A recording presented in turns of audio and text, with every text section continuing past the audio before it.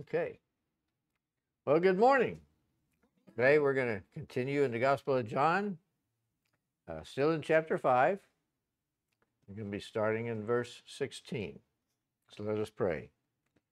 Dear Father, we just thank you for this time we can spend together. We can go through your word. We thank you for the things that Jesus is telling us about himself.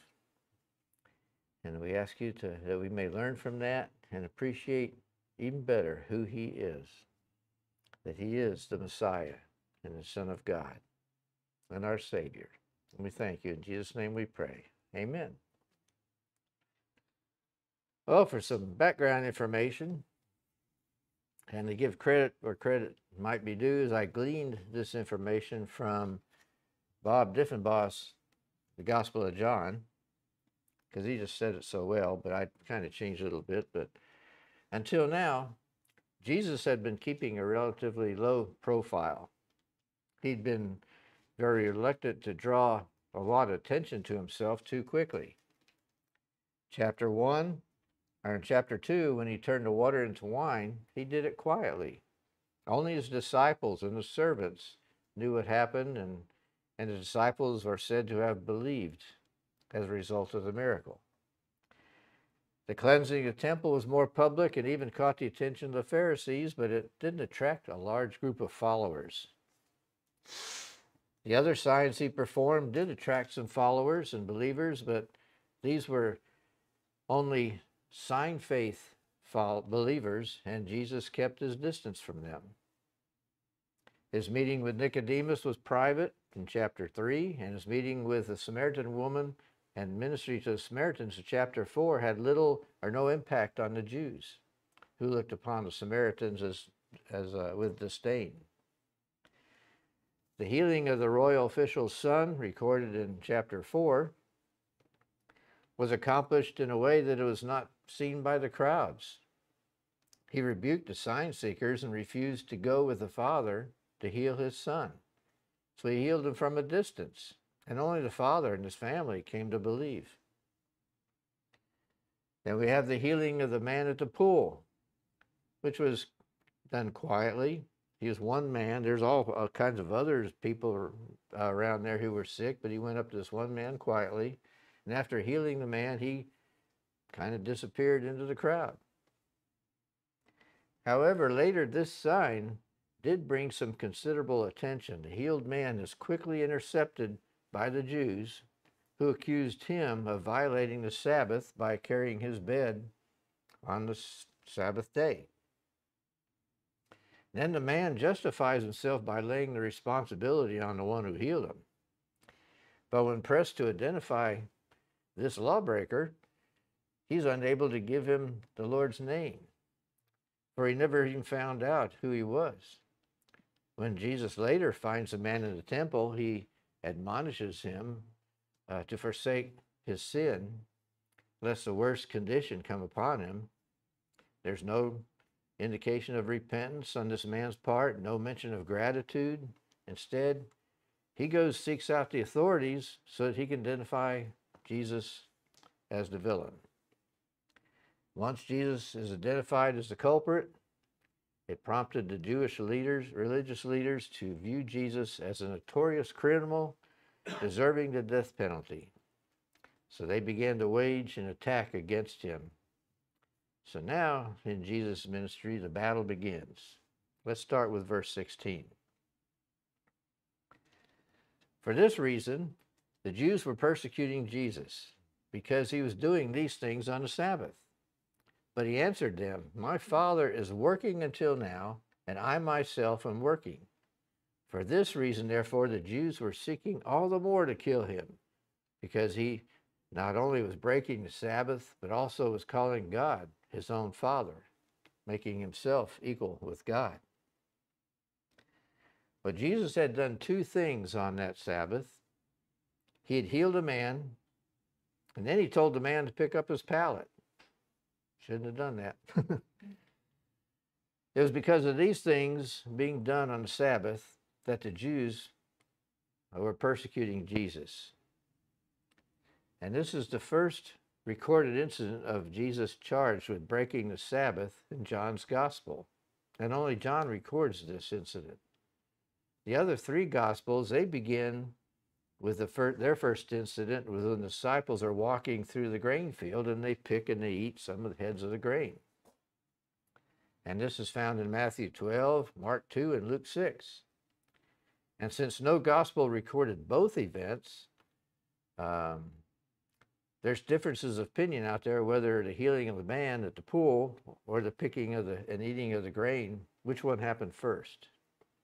But anyway, he was attacked in public, and the persecution most likely considered of a whole lot of questions and accusations and, hollering and yelling at him.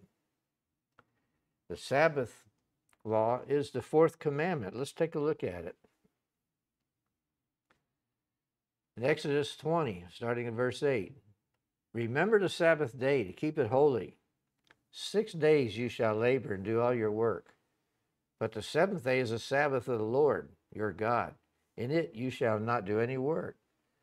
You or your son or your daughter, your male or your female servant, or your cattle, or the sojourner who stays with you. For in 6 days the Lord made the heavens and the earth, the sea, and all that is in them, and rested on the seventh day. Therefore the Lord blessed the Sabbath day and made it holy. So this fourth commandment requires the people of God to imitate God, who rested on the seventh day of creation. The logic is simple. God rested on the seventh day, and so must men. And there's a penalty for breaking the Sabbath. In Exodus 31:14, we see, therefore, you are to observe the Sabbath, for it is holy to you. Everyone who profanes it shall surely be put to death. For whoever does not work on it, that person shall be cut off from among the people. So the penalty for breaking the Sabbath is death. But some manuscripts in verse 16 have added the phrase, and sought to slay him, in verse 16. They were persecuting Jesus and sought to slay him. And this shows up in the King James and New King James translations. And whether it belongs there or not doesn't really make a difference to the story.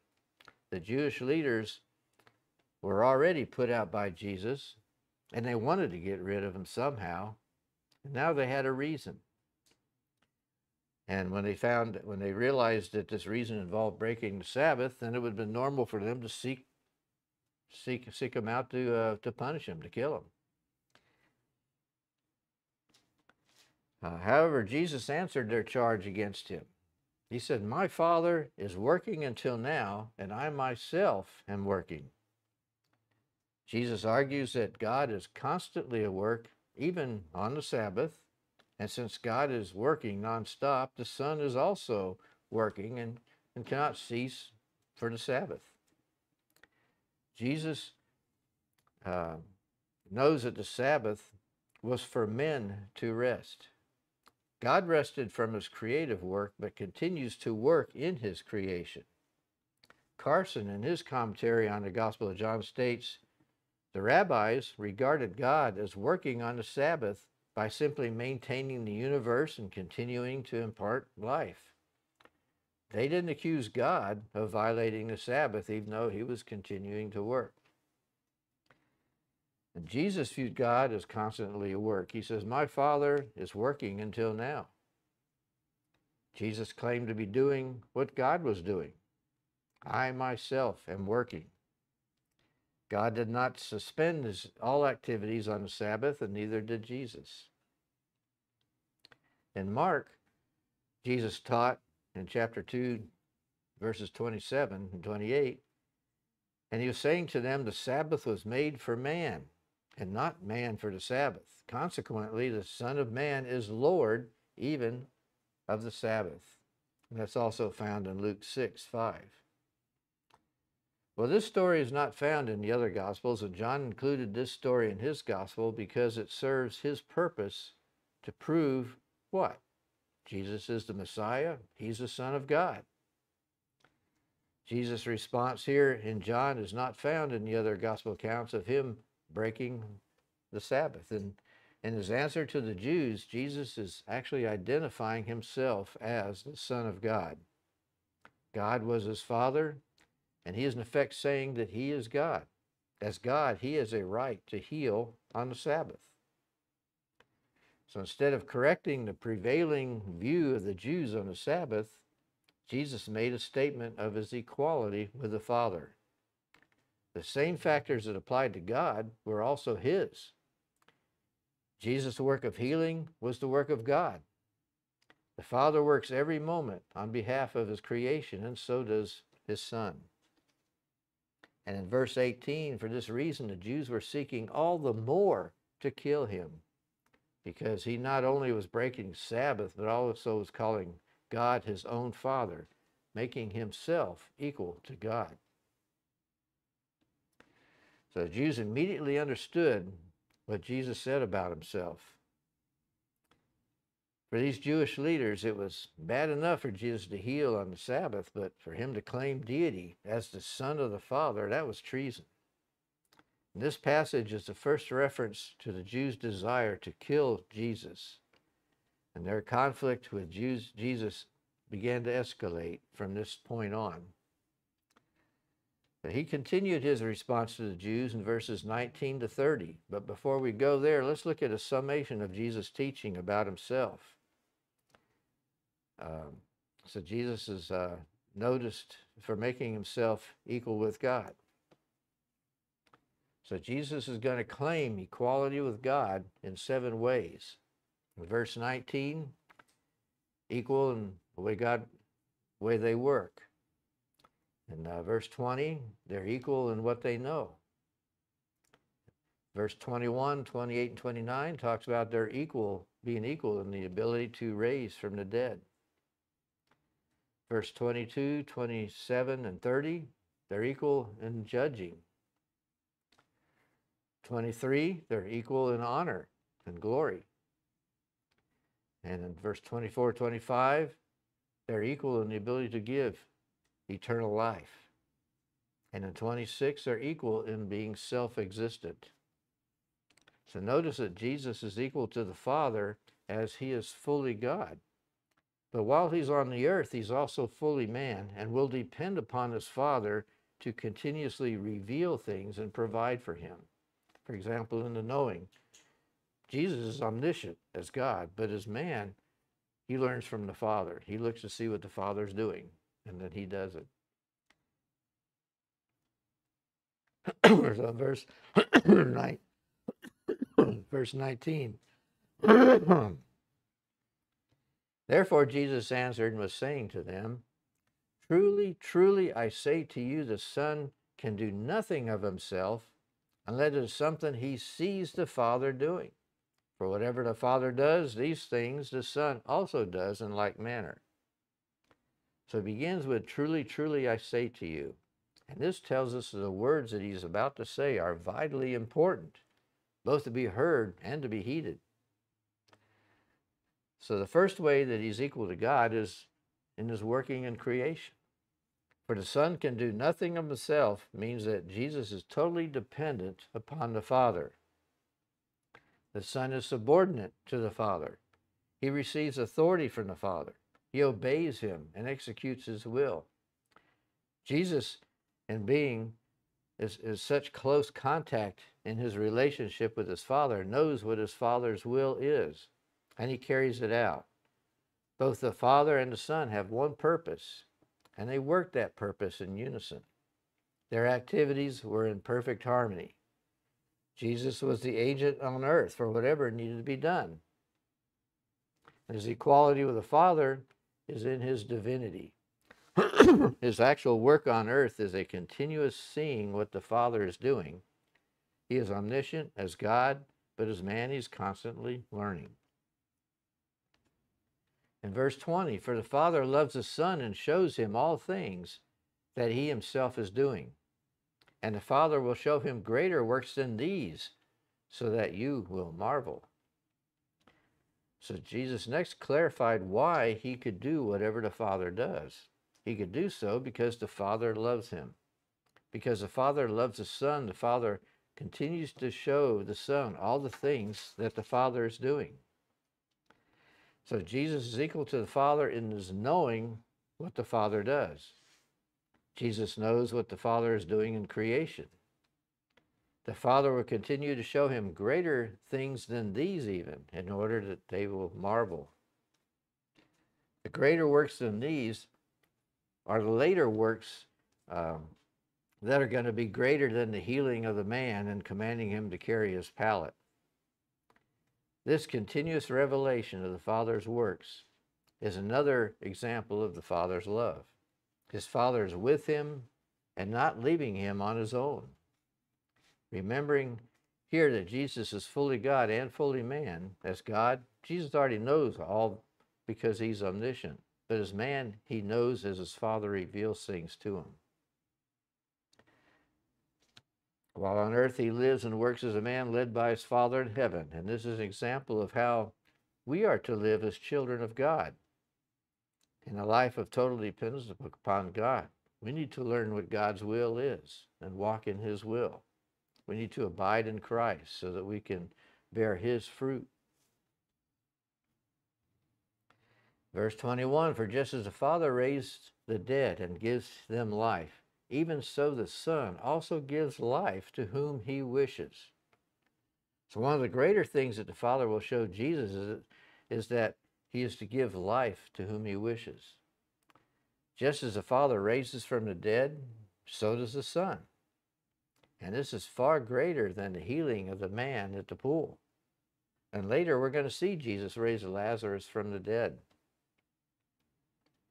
This is the third way in which Jesus is equal to his Father. He gives life to whom he wishes.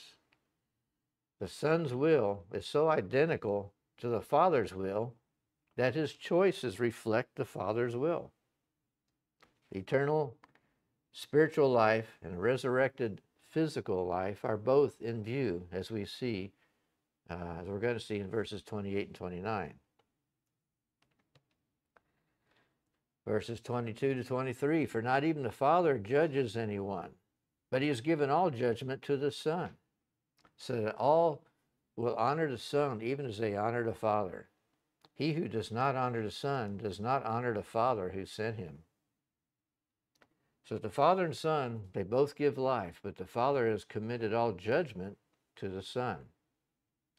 And this is new to the Jews, because they held that the Father was the judge of all people, and they expected to stand before him on that last day. They believe this in spite of what Daniel teaches in chapter 7, verse 13 and 14, where he says, I keep looking in the night visions, and behold, with the clouds of heaven, one like the Son of Man is coming. And he came up to the Ancient of Days and was presented before him. And to him was given dominion, glory, and kingdom, that all the peoples, nations, and men of every language might serve him.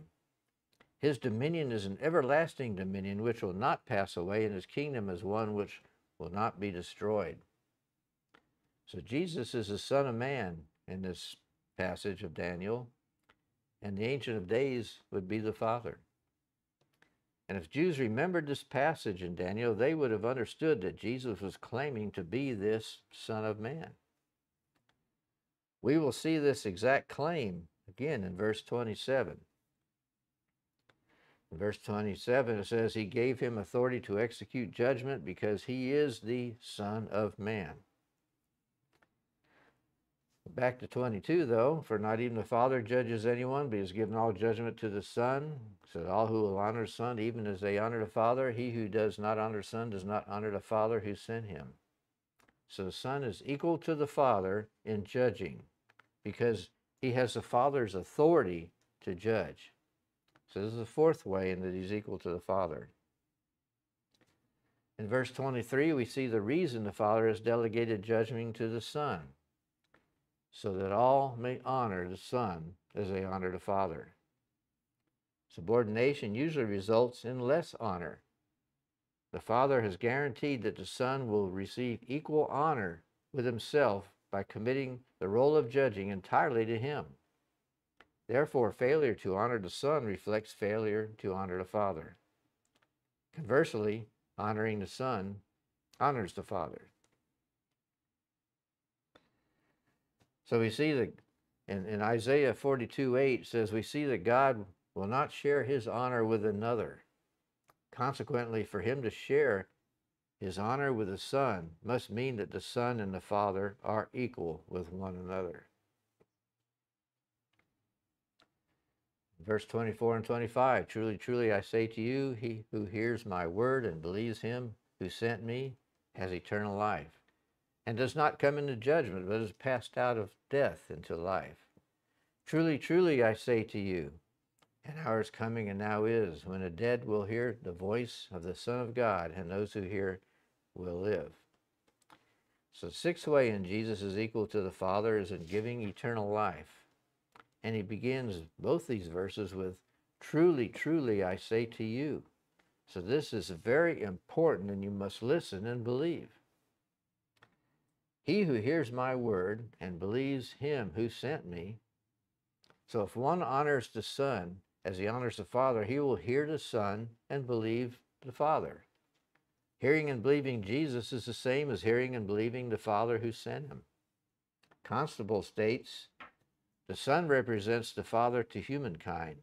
So when we place faith in the Son, we're actually placing our faith into the Father as well. Jesus was talking about giving life to whomever he wishes.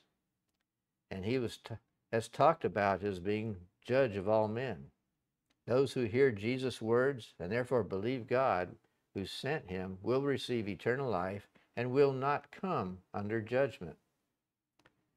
Jesus says, has eternal life. And in this place, this is the present tense. This is one of those places where it is actually the present tense. Whereas eternal life is something that believers look forward to in the future, believers also already have it in the present. People actually pass from one realm, death, into another realm, life, the moment that they believe. We see this passing from one realm to another in verse 25, where it says, truly, truly, I say to you, an hour is coming and now is, when the dead will hear the voice of the Son of God, and those who hear will live. So an hour is coming and now is. This points to both future and present aspects of eternal life.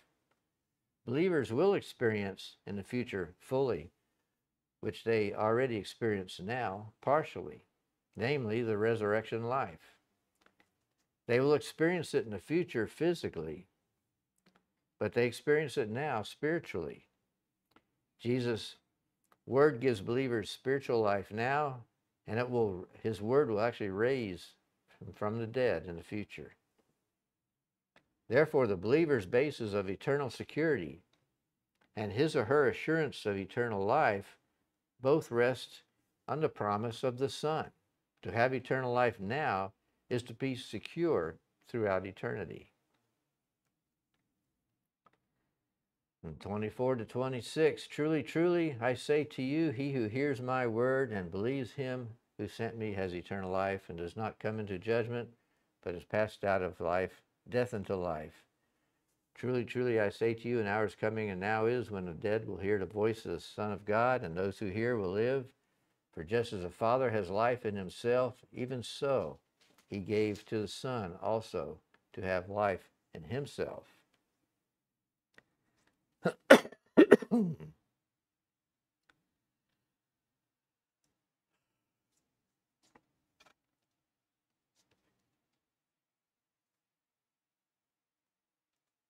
So verse 26 continues the subject of verses 24 and 25, but adds the reason.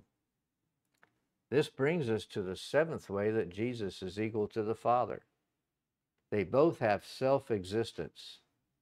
Eternal life resides in the Father and also in the Son. They both are life. They both are the source of eternal life.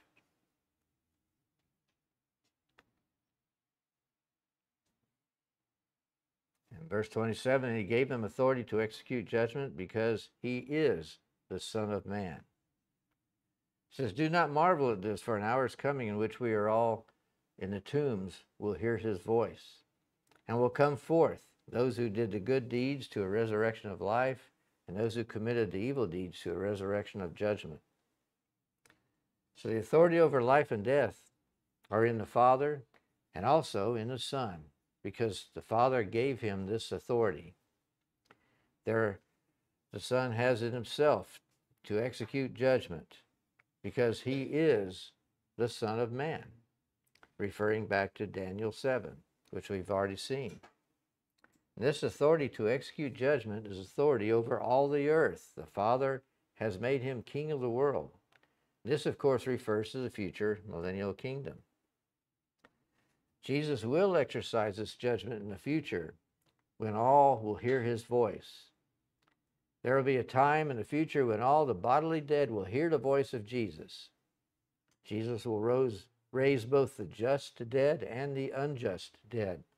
The just dead will move into eternal life with God, and the unjust will go into eternal condemnation. The idea here is not that one has to do good to get into heaven. The good here is the byproduct of salvation. The word good means excellent. It is the good things that spring from faith. These words do not teach salvation by good works. The entire argument of the Gospel of John asserts that a person is saved by what he or she believes.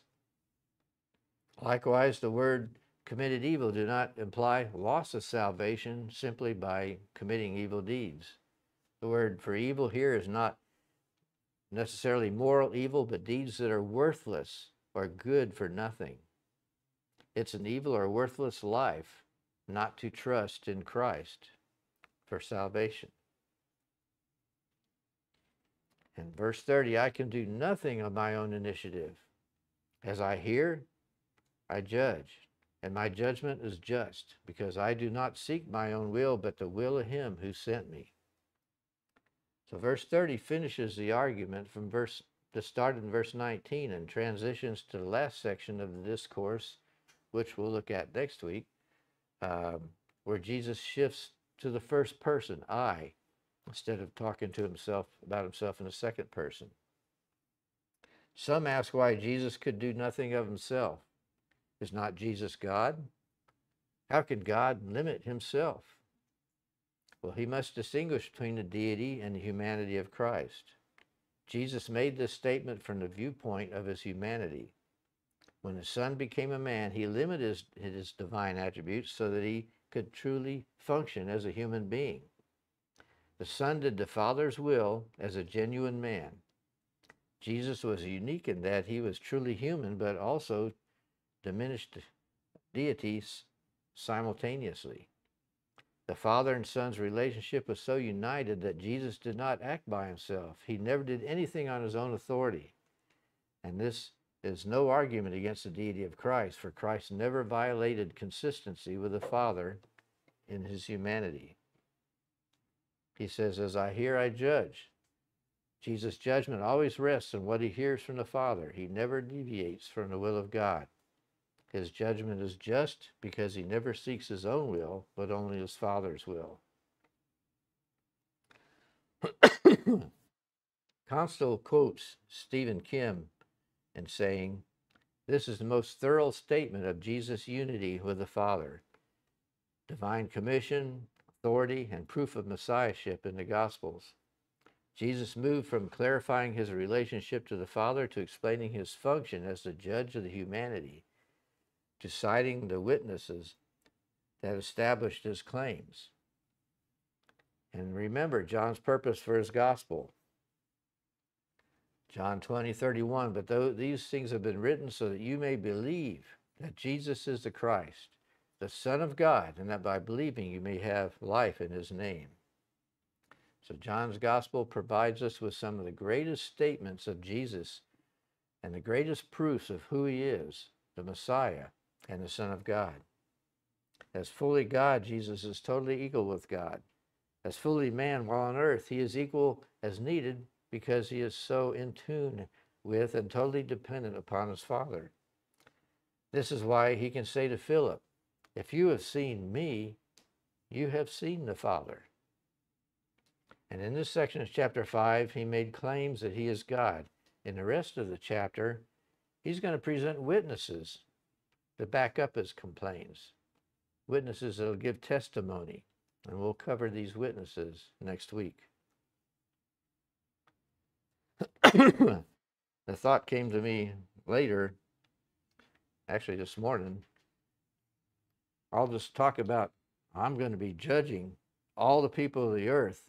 Consider who he's talking to. Those who are wanting to put him to death. Kind of makes you wonder if they actually were listening to what he was saying. Or if they were, did they even, they just didn't care. I mean, they were rejecting him as telling him the truth. But someday, he's going to be speaking to these very same people. And then they will understand. They will believe, but it'll be too late. Let us pray. Lord, we thank you for John's message and for using him to show the world that Jesus is the Christ, the Son of God, and that by believing in him we can have eternal life. Jesus has revealed to us the relationship of total dependency he has with the Father.